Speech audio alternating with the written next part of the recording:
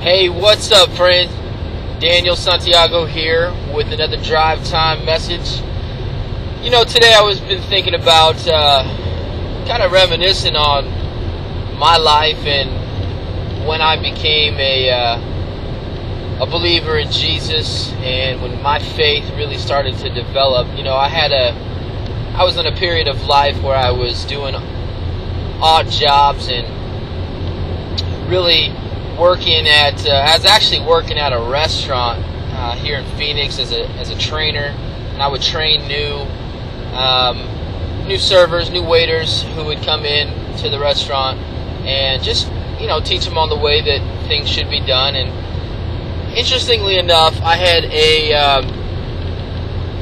a person come in and invite me in a time in my life when I was really struggling. I mean, I had an inner turmoil. This person had recognized in me that even though my outward appearance was, I always had a smile on my face, and I loved people, and I, was a great person, they knew that something was just a little bit off in me, and ended up taking a leap of faith and actually inviting me to church. And at that point in my life, I had really tried everything. I was in a situation where I just moved to Arizona.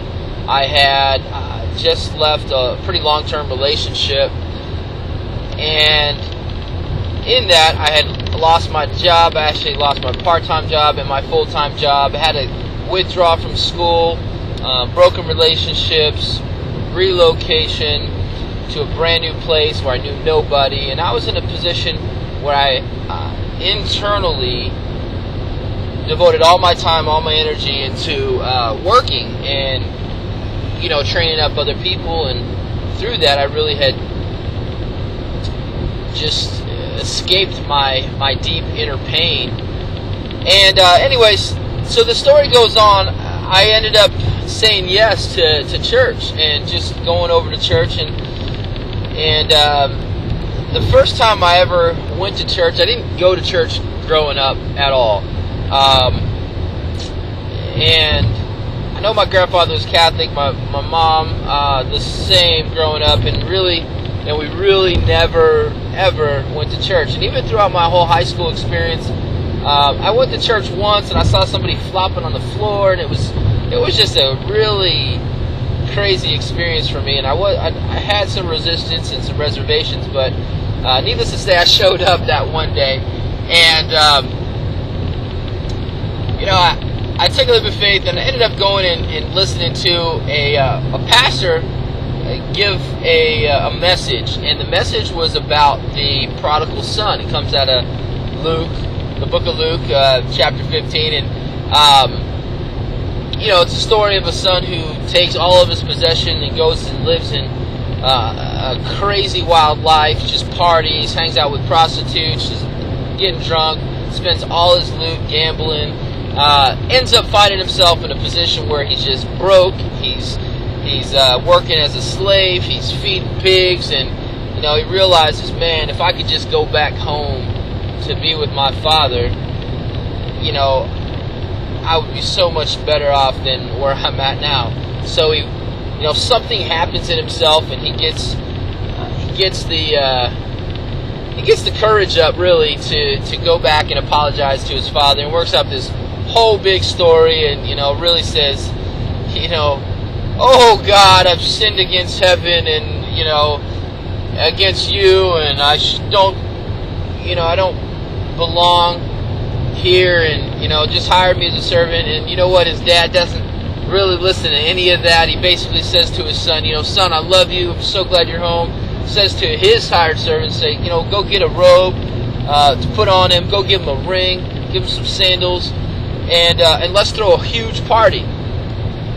And for me, when I was listening to this story for the very first time, I really resonated with the prodigal son, because that was really my life. I after I left high school in Virginia, I went to back to LA where I grew up, and worked on Sunset Strip and hung out with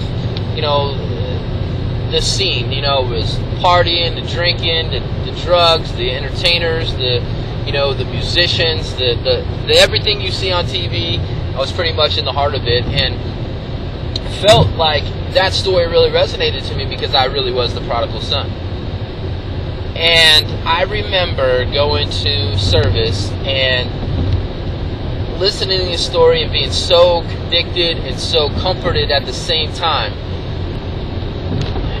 Yet surrounding myself, looking around at all these people who were, churchgoers, I really struggled with the fact that I didn't fit in. I wasn't like them. I didn't understand the Bible. I didn't understand church. I didn't grow up singing songs and, raising hands and all this stuff. And so, needless to say, I remember what it was like being so uncomfortable going to church, but I knew that was right where I was supposed to be.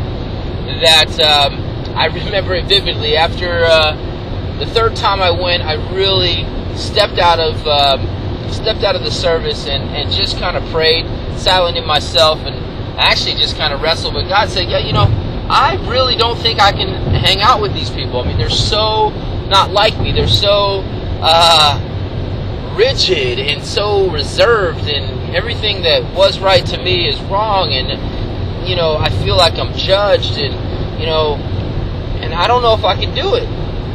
And by the time I could finish that last sentence, I don't know if I could do it, somebody approached me and welcomed me back into the service. And it was a great experience for me, because that day forward, I really started to transition my mindset, transition my behaviors, my friends, the things that I did, the things that I valued, and everything started to work in me by the power of the Holy Spirit, which God gives you when you come to know and accept and embrace who Jesus is and what He did, and the power of the cross. And I mean, there's just so much stuff that I can't even share with you right now, but the point that I'm trying to make is, and the whole reason why I'm sharing this story is, this morning I got I was seeing somebody's status on Facebook, actually, and it said simply, "Hey, haven't been to church in a long time. Does anybody know of a good church?" And so, I shot back my little comment, and who knows if they'll ever show up. But you know what? People are hungry for truth, and people are hungry for authenticity, and people are hungry for love and compassion, and for people to seek to understand where they're coming from and give them some practical strategies and how they can improve their life, improve their emotional state of affairs, maybe their finances. But you know what? I can tell you this, is that God's book, the Bible, has answers to every single situation humanity can throw at it. Whether you're a skeptic, whether you're an atheist, whether you have been hurt by people of the church, whatever the situation is, there's a solution to it in this book. And it's just so powerful, because regardless of if you grew up in church, there are times and there are people who come into your life to help you move through whatever it is you're going through. Sometimes they may not be who you expect them to be, and most of the time they happen when you least expect it. So the point of my drive time message today really comes to the simple fact that sometimes when you don't know what to do, when you feel down, and you have to find yourself in a new environment, maybe that's at church, maybe it's a place you haven't been to in a really long time, one of the things I would encourage you to do is just take a leap of faith, walk by faith, and give God a chance. Unlock the door to your heart and let God in.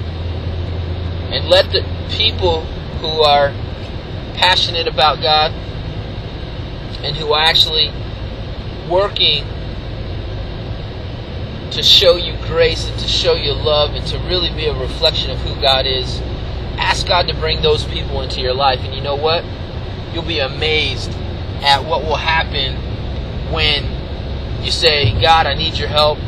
I don't know if I can do this. I really don't know if I can be comfortable or learn to be comfortable in this environment.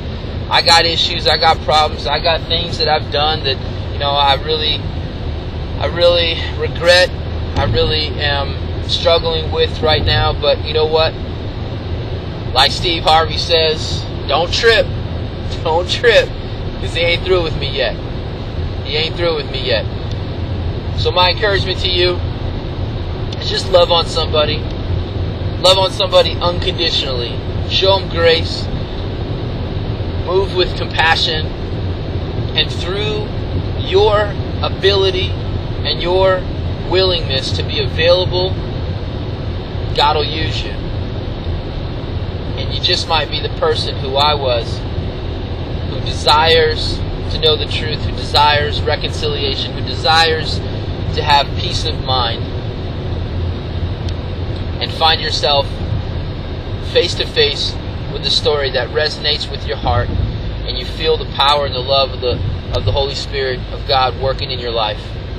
And over time, you find joy, you find healing, you find peace, and you'll find it through God's people as He moves through them. So till then, take care of yourself. Have a great day, and we'll catch you soon.